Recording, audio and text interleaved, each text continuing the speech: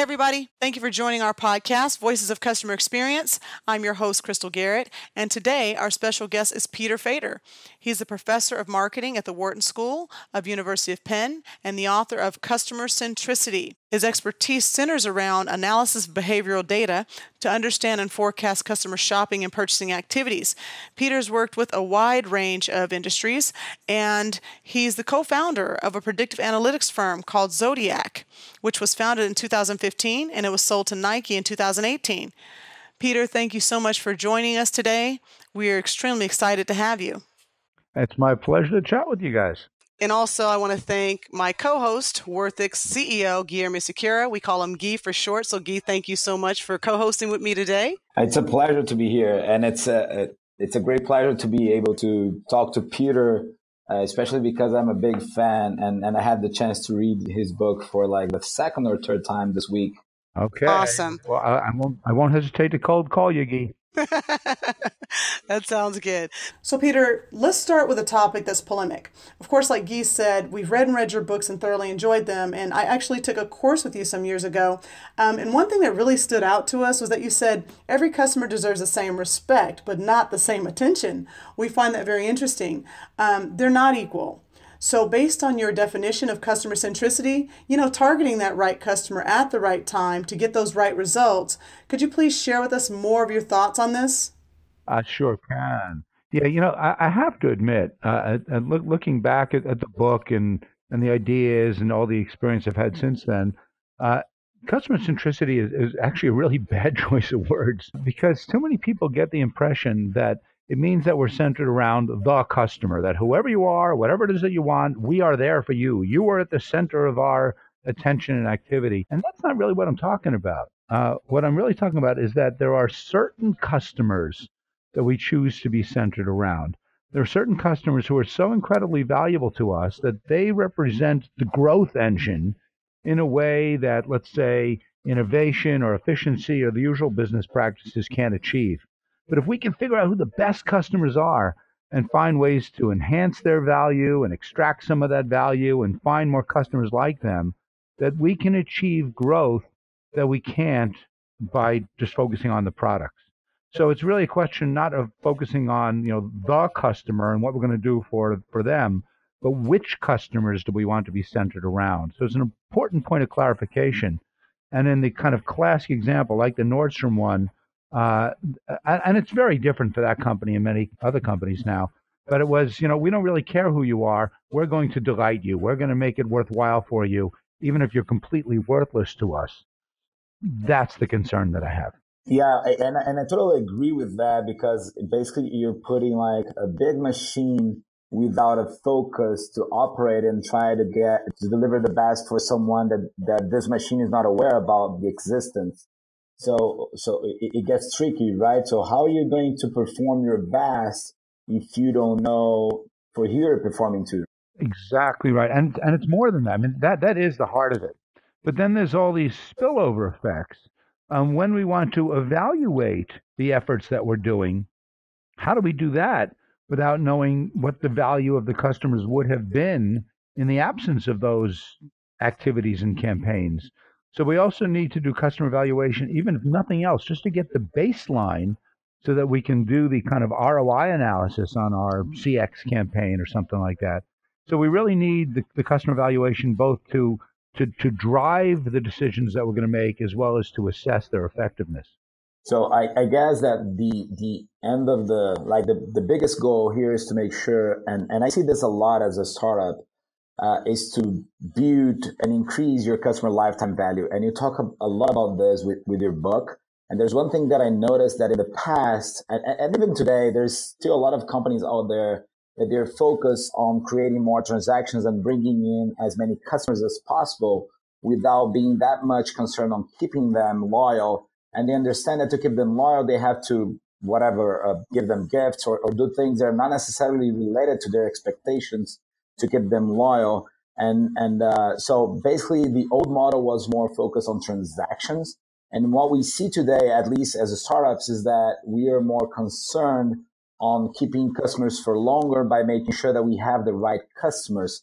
Actually, whenever a startup is trying to raise money nowadays, even the investors, they ask us about our ratio between our customer acquisition costs and the lifetime value we have, like in our business. So basically, that reminds me of another topic that you talk about a lot, which is customer equity. So for startups, for example, customer equity is like a key thing if you want to actually grow your business and make it last for long enough. What can you tell us a lot about like customer lifetime value and customer equity? Yep. So we got the good news and the bad news. The good news, as you said, is that CLV is now part of the kind of working vocabulary of not only startups but retailers and pretty much any customer facing company, any company that has direct relationship with its customers. Everybody's talking about lifetime value, whether we're calling it CLV or LTV or other kinds of alphabet soup. I have a Google alert on lifetime value, and it's amazing how many more kind of links come up every single day than even just a year ago. So that's the good news. Is everybody's talking about it. Everyone kind of gets the basic concept. As you said, VCs are starting to hold their portfolio companies somewhat accountable by looking at the CLV to CAC ratio, and that's where the bad news kicks in. Is that for a lot of these portfolio companies, it starts becoming a box to be checked. And yeah, we're doing the CLV thing. Sure. Leave us alone. Get off our backs. We're doing the CLV, and here's our number. And the problem is that the rigor, the validity, the accountability for the lifetime value calculations is actually really, really poor. Most companies, and I really do mean this, most companies that are talking about it, to the extent that they're putting numbers up against it at all, are basically making things up. They're not doing the calculations the right way. They're not being transparent about how it's being done. They're not coming up with kind of apples to apples comparisons across different cohorts of customers or periods of time. And of course, the VCs and the other investors aren't doing a good job to hold them accountable. So again, I'm delighted to see the conversation taking place. I'm concerned that the calculations aren't being done well or being done in a standardized way, and I'm super worried that because at this point it's all cheap talk, that a lot of the customer valuation stuff could kind of collapse under its own weight. So I think it's really, really, really important to get it right if we're really going to be using it to make these kinds of decisions. And what would you recommend for, let's say, startups or even big companies? What should they do to make sure that they're doing the right calculation? So what is this best practice that you consider?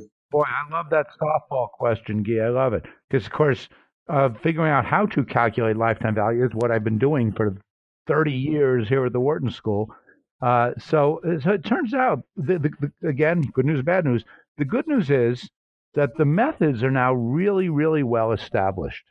Part of it is the academic work, and then part of it, I'm not sure if you and the listeners are aware, but I actually started up a predictive analytics firm called Zodiac that was actually doing this with a variety of companies from lots of different sectors. And we were doing it rigorously, and we were doing it regularly, and we were doing it transparently and accountably. And it was awesome fun to see the research come to life and to see companies making good decisions. And again, standing by the numbers. And then just 2 months ago, Nike bought the company. So on one hand, that's fabulous that a big brand-oriented company like Nike would see the value in all this customer valuation, customer equity, and buy it up. But it also has now kind of tied my hands a bit. Now it now belongs to them, not me, and can't spread the gospel quite as broadly as before. But it was, I think, in some ways, a watershed moment to show the importance of doing these calculations the right way and the willingness of big firms to make that kind of investment. So based on what you just shared, them not calculating the correct way and underestimating the customer's potential. What do you think about traditional metrics? And what do you think you see companies like Toys R Us dying and their metrics are great, but they're gone. So what do you think about traditional metrics and what needs to change? I love it. I love it. I love it. No, that's such a perfect question. So it's almost as if we set all this up. So the big a change that I made, the new challenge now that we've sold Zodiac to Nike, is to have this laser focus on customer-based corporate valuation. Let's first start with the concept that if we can wave our magic wand and come up with the value of each and every customer and add all that up, then that should give us the value of all the operating assets for the firm.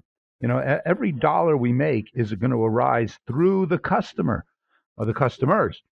So let's project how many customers are going to acquire, how long are they going to stay, how many transactions are they going to make, how much are they going to spend. Let's calculate all those things. Let's project them forward. Let's discount it back. Let's do all the accounting stuff and say, this is what the company's worth.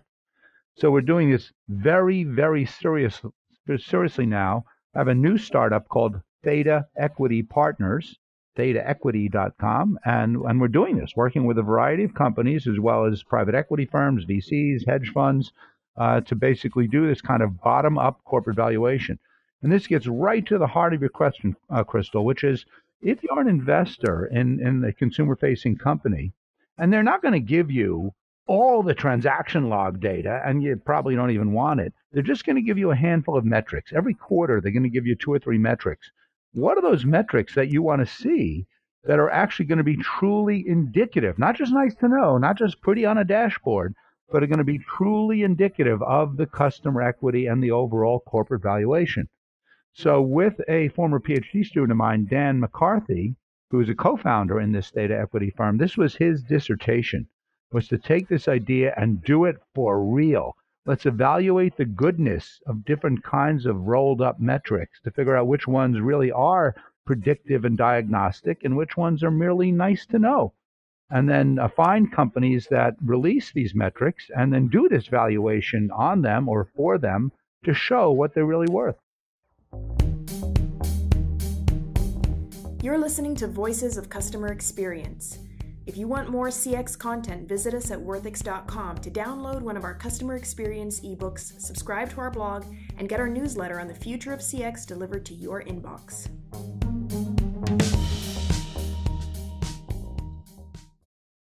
Since you mentioned worth, most of the time I tell our clients at least is like, more important than having the most satisfied customers on earth, you should be making sure that most of the time you are the most worth it alternative while you're addressing your customer needs. So I guess that the worthiness for a business and their customers' perceptions of worthiness is more important than whatever other metric you're measuring, right? Because that actually represents the balance between the overall analysis that a customer is actually doing when he's about to make a decision and choose to which company he's going to give his money to in order to get access to the benefits that he's looking for that will address his expectation, needs, and everything. Yes, indeed. Yes. So let's kind of take a step back here to kind of put that great point in historical context. So look, for years and years, we've been pushing this customer evaluation idea. And a lot of companies were kind of skeptical about it. It seemed a little bit too technical. It seemed, it's all based on a forecast, so it could be wrong. So there was a lot of skepticism, I think unfounded, but a lot of people who weren't willing to kind of place their bets based on a projection of what each customer is going to be worth. But the satisfaction metrics, in particular Net Promoter Score, but many others like it, really caught people's attention. And let's give it credit that it actually, for the first time, created a C-level conversation about a customer metric and about how the customers differ from each other, the promoters versus the detractors and so on. So it actually did a great job. Let's give Frederick Reichheld and Bain Consulting just a hat tip for saying, you know what, you pushed us in the right direction. And now that companies get it, now that companies see the importance of understanding their relationships with each and every customer, and now let's try to put some meat on those bones. And so it's not in any way to criticize a satisfaction metric. I think there still is a role for it, but its main role is just kind of an on-ramp to then get into kind of, like I said, the meaty ones, and that would be customer lifetime value. And looking at the interplay of kind of an attitudinal metric like satisfaction and a behavioral financial metric like CLV. The good news is that they do kind of line up fairly well together, but the CLV metrics are going to be far more predictive and, again, far more precise and accountable. So let's start to transition or augment our satisfaction metrics with our hardcore CLV ones.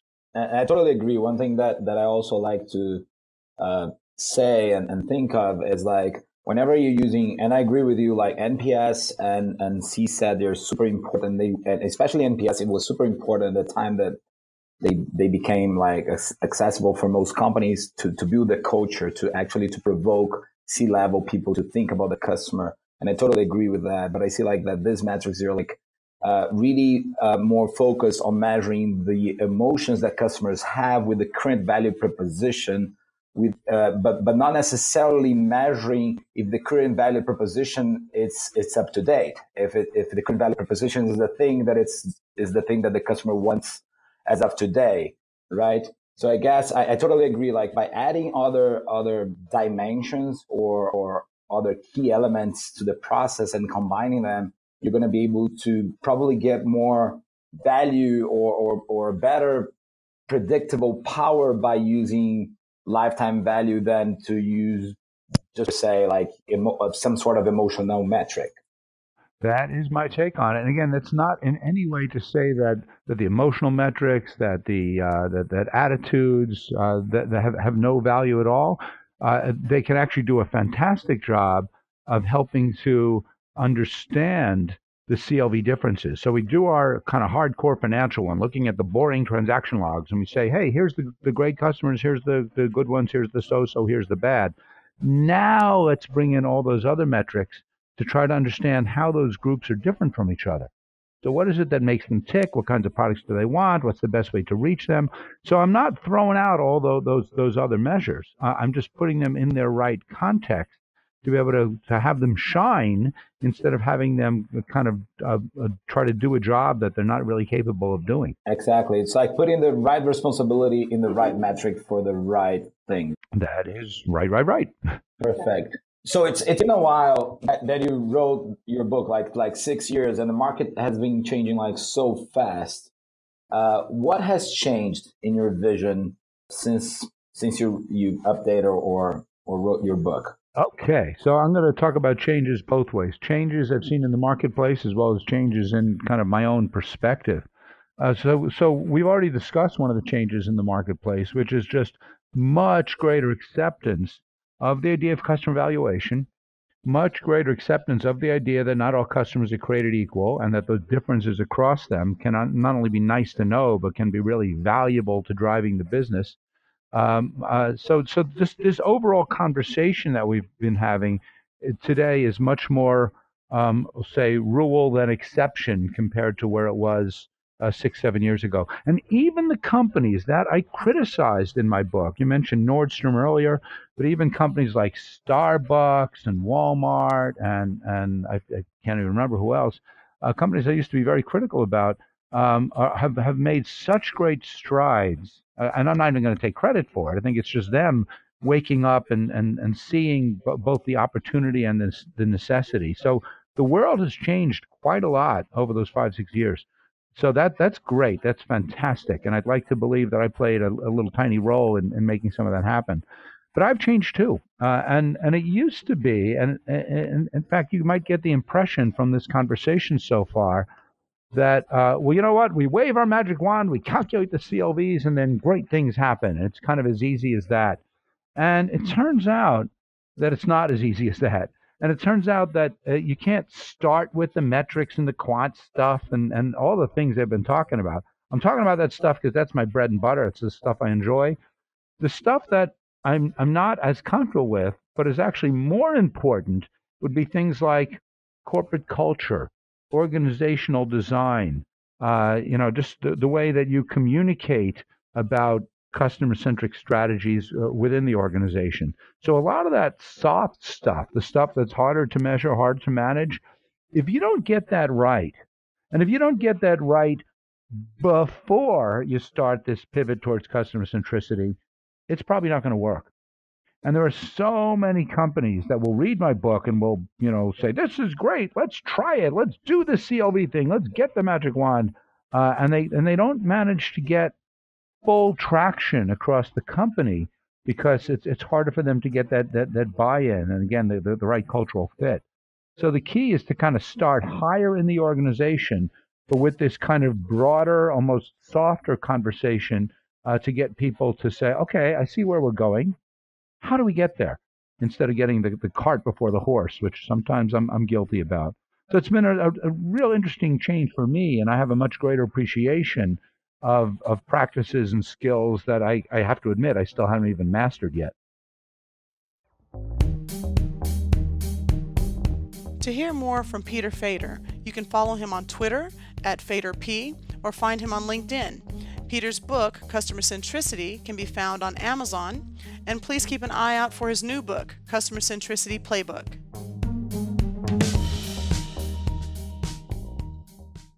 One thing that you said that it's very interesting, in my opinion, is that in the end, it's all about people. So when we're talking about customers, we are talking about individuals and uniqueness. And when you're talking about companies, again, we are talking about people. So what are companies, right? Companies, they're basically a group of people trying to convince another group of people or individuals to do business with them to get some sort of value, and in exchange, give them some coins, some money, right? So you're right. So just by having the top leaders in an organization with the right mindset wouldn't make any sort of change unless the entire organization is actually with the same mindset. And on my perception nowadays, like the mindset is the most important thing, because that's what actually can make like a tiny company, sometimes with 50 employees, be much faster and a lot more successful than a company that sometimes have 5,000 employees, simply because of their mindset and their ability of speeding up and implementing their ideas and addressing everything that actually mattered to those unique customers that they mapped and identified, right? Yes, indeed. You're so right. And it's so, now that you say that, it sounds so obvious in hindsight. Like, duh, what was I thinking? Yeah, not only are customers people, but we got to get the employees on board. So, I'm sometimes a little thick-headed. So it was better late than never. And like I said, it'll be really interesting to see the winners emerging, not because they necessarily can calculate CLV faster or better, but because they know how to create the right environment where even if you're using slightly suboptimal models or whatever, but at least it can flourish. Right. That's great, Peter. And just to kind of piggyback on what Guy just said, it does come down to the customer. And one thing that you said was that the first step to customer centricity is to start with the CRM. To try and get one-on-one with the customer. It's the the Wonderman approach. And I loved how you used Natasha Salon as an example, because there's something special about being in that chair, and they know your family, they know what your needs are. They become almost like a confidant for you. And so you keep going back. And I think that's something that's missing. So in closing, one thing I want to ask you is, what would you tell companies today on how to accomplish that, experience or that connection with their customer? Yeah, so that's what it's all about, right? So part of it is being better at tagging and tracking. So that's CRM. So understand who's buying what when. And then to the hair salon example that you were just referring to, for folks who aren't familiar with the book, I talk about what happens in a setting like that, where your hairstylist or whomever isn't only writing down when you came in and what you spent, but just knowing everything about your family, your hopes and dreams and wants and needs and aspirations, Right. and finding ways to kind of add value, not just giving you discounts, not just kind of throwing free stuff at you that you might not even need or want, but to find ways to be a true trusted advisor, to say that we're with you kind of all the way, not only as our own relationship changes, but as kind of your life changes. That's much harder to do. It's harder to kind of jam all of that stuff into the CRM system. It's hard just to mandate that to your frontline employees. But again, a company that can create an environment that makes it kind of easy and natural and rewarding to do that kind of thing is one that's going to find success with customer centricity. Right. I must tell you this. I love the simplicity of your thoughts. And I guess like the beauty of everything you write is related to how simple you're capable of putting your ideas and always making sure that we're focusing in the most important thing, which is again, people, right? So, as a final question, so we can wrap up this chapter of our podcast, this episode, I would, since we're talking about people, so we have a lot of people right now probably listening to this podcast. What is your message for those executives that are listening to us now? Sometimes they could be product executives, they can be C-level executives. So, what's your final message for them? How they can, what is the thing that they can do tomorrow to be able to keep up with the speed of change? Sure. So, all right. So I'll give you 3 super quick points. Number one is recognize that these changes are happening. They are inevitable. Everybody needs to embrace these customer-centric ideas, whether it's going to be the main focus of your business or just to kind of keep up with to have kind of minimal to be at par with your competitors. So you can't put it off. And just obsessing over innovation and efficiency just isn't enough anymore. So, you got to read the book and listen to a podcast like this and start to dip your toes in the water. That's number one. Number two is to run small experiments. Don't just declare victory. Don't declare change across the entire enterprise and say, we are now customer centric. You got to pick one small segment, one geographic area, one product line, one small isolated area, and try it there first. There's a good chance it's going to fail. But you have to figure out how to do the dance steps, both from a technical standpoint as well as a cultural and communication one. So start small. And number 3 comes back to the data. Too many companies are obsessing over trying to capture everything. Let's build a data lake and let's capture every touch and so on. And I'm saying, once again, start small. Start with simple transaction log data. Squeeze as much insight as you can out of that before you start layering on all the social and the geolocation and the neuro and all kinds of other things. There's gold in them there hills, and you don't need to build mountains first. That's right. Yeah, that's very insightful. Okay, so Peter, I really appreciate your time. It was really, really, again, insightful, everything you said, and I'm positive that most of the people that are listening to our podcast, you're going to be like thrilled to start doing things different as of tomorrow.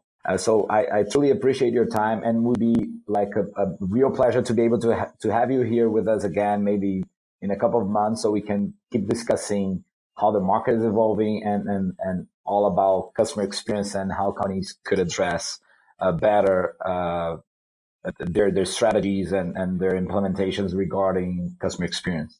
Well, thank you so much, Guy and Crystal. You guys are doing a great job to take some of these conceptual ideas and making them real. And I think it's just so important is to build an entire ecosystem instead of just leaving it up to companies on their own to figure this stuff out. So keep up the good work, and I really do look forward to keeping the conversation going. Well, Peter, thank you so much for coming on. You have a wealth of knowledge, and our listeners will have more than enough to take away.